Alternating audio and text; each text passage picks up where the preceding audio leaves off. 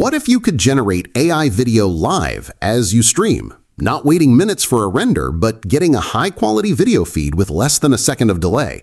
For a long time, that's been the holy grail for generative AI.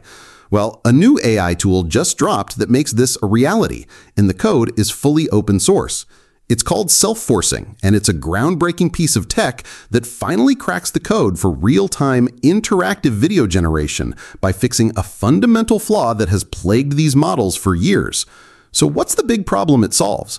It's an issue called exposure bias. Think of it like this. Most AI video models are trained by always looking at perfect, real video frames to predict the next one. But when it's time to actually generate a video from scratch, they have to rely on their own imperfectly generated frames. One small mistake early on can cause a chain reaction, leading to errors that accumulate until the video quality completely degrades. Self-forcing tackles this head-on. At its core, it's a new training method that you can apply to an existing model in a post-training stage. It forces the model to learn from its own creations during training, bridging the gap between how it learns and how it performs. But let's look at the proof, because the performance numbers are insane. This tool generates high-quality 480p videos with an initial latency of around 0.8 seconds, after which it generates frames in a streaming fashion at roughly 16 frames per second on an H100 GPU. And for those without a data center card, it can hit around 10 frames per second on a single RTX 490 with some optimizations. To put that in perspective, the developers applied this technique to a powerful open source model called Wan2.1. The original Wan2.1 model takes a staggering 103 seconds to generate a video. The self-forcing version produces video of slightly better visual quality in just 0.69 seconds. That is a mind-blowing 150 times faster in latency. Now, let's critically examine the results, because this is where the theory meets reality. On their project page, they show a walkthrough of the local interface. You can see the prompt box and advanced settings like torch compile or FT8 quantization, which are great options for power users looking to optimize performance. But the key moment is when start generation is clicked. You see frames populating in real time with the video playing simultaneously. This isn't a render queue, this is a live streaming generation, and it forms the basis for everything we're about to see. So let's start with a classic challenge for any AI model: physics. Here we have a video of water being poured into a cup. What's impressive to me isn't just that it looks like water, but the model's grasp of fluid dynamics. Notice the transparency, the way the light refracts through the liquid, and how the volume correctly displaces in the cup. There's no unnatural clipping or leaking pixels, which is a common failure point for lesser models. Here's another fantastic physics example. A ram is drinking from a stream. The moment it lifts its head is the part to focus on. The model generates individual water droplets falling from its mouth, correctly obeying gravity. It understands that wet fur has a different texture and that water should drip down. These are the micro details that separate a good generation from a great one. And look at this one, honey dripping.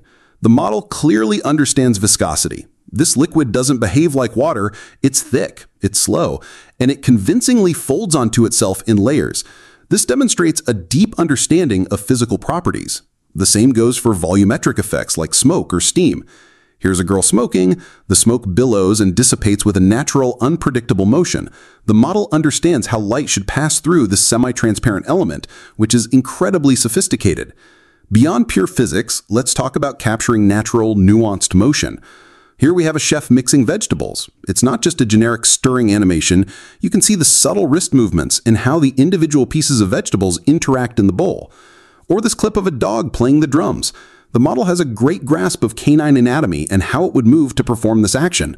The wagging tail is a fantastic secondary animation that adds a whole nother layer of life and believability, showing the model can handle multiple complex motions at once. The model also demonstrates an impressive understanding of cinematography. Look at this drone shot over a jungle. It's not a static scene. The model simulates a smooth camera pullback, correctly adjusting the parallax and perspective of the trees and the river below. This shows a strong grasp of 3D space and how a camera moves within it. And in this close-up of a chameleon, look at the incredible detail. You can see every single bump and scale on its skin, and these high-frequency details are maintained even as the creature moves. The shallow depth of field, keeping the subject tack sharp while blurring the background, is another professional cinematic choice that AI has learned to replicate. Now, it's crucial to find the limits of any new tool. No model is perfect. In this example, the prompt called for an adorable kangaroo in a green floral dress, but the generated creature's head shape and snout look much more like a mouse or another rodent. This is a great example of a common issue where concepts can blend in the model's latent space. It shows that nailing the specific morphology of every single animal is still a developing area. But then you see an example like this, and it really underscores the tool's core strength. Here we have two pandas, wearing glasses, working at a desk with pens and paper.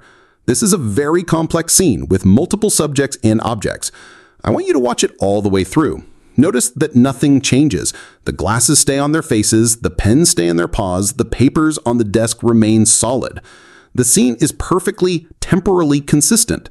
This is direct, undeniable evidence that the self-forcing method works. A typical AI video would likely fall apart here, with objects warping or flickering after a few seconds. The stability across the full 10 seconds is the key takeaway. So this brings us to the direct comparisons. The developers claim the tool is faster and better, and they provide side-by-side examples against other major open source models of a similar 1.3 parameter size. Now, Wan2.1 is an exceptionally good model, and its results are great, but in these cherry-picked examples, self-forcing's quality is arguably a step above. And when you look at the comparison with CausVid, you can clearly see the oversaturation issue we discussed. The colors get too intense, whereas self-forcing maintains a natural look. The other models shown, like Maggie Eye or Skyreels, simply aren't competing at the same quality level here. In this lineup, the best results are consistently from self-forcing. So, the evidence is pretty clear. The quality is top tier, and it consistently holds its own against and often beats the competition, all while being dramatically faster. So, that brings us to the big question: how does it actually pull this off? So, how does this magic actually work? On screen now is a great diagram from the developers that really breaks it down. On the left, you can see the core idea. It starts by generating a frame, but here's the clever part. To generate the next frame, it doesn't look at a perfect real video frame. Instead, it looks at the frame it just made. You can see the arrows looping the output back around to become the new input. This is the self-forcing autoregressive rollout. It perfectly mirrors how it's going to have to perform in the real world, which forces it to learn from its own potential mistakes and stops those cascading errors before they start. At the top of that diagram, you see a formula that represents the holistic loss we mentioned, where the AI judges the quality of the entire generated clip against real videos, not just individual frames. Now, the diagram on the right shows how this process is so efficient. As the model generates each new frame, that's the temporal AR rollout on the vertical axis, it doesn't have to reprocess the entire video history. Instead, as you can see from the KV caching arrows, it stores the essential information from the last frame and passes it directly to the next one. This makes it incredibly fast and is the key to its efficient rolling KV cache for generating endless video. This process has a time complexity of just O at LT, which is far more efficient than older methods that would either not support KV caching or would require recomputing it constantly. And now for the absolute best part, the practical details.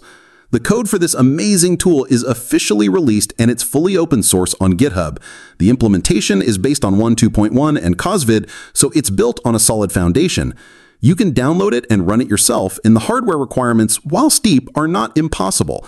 The developers have confirmed it runs on a Linux OS with an NVIDIA GPU that has at least 24 gigabytes of memory, which means cards like the RTX 490 are supported, along with the more powerful A100 and H100 GPUs.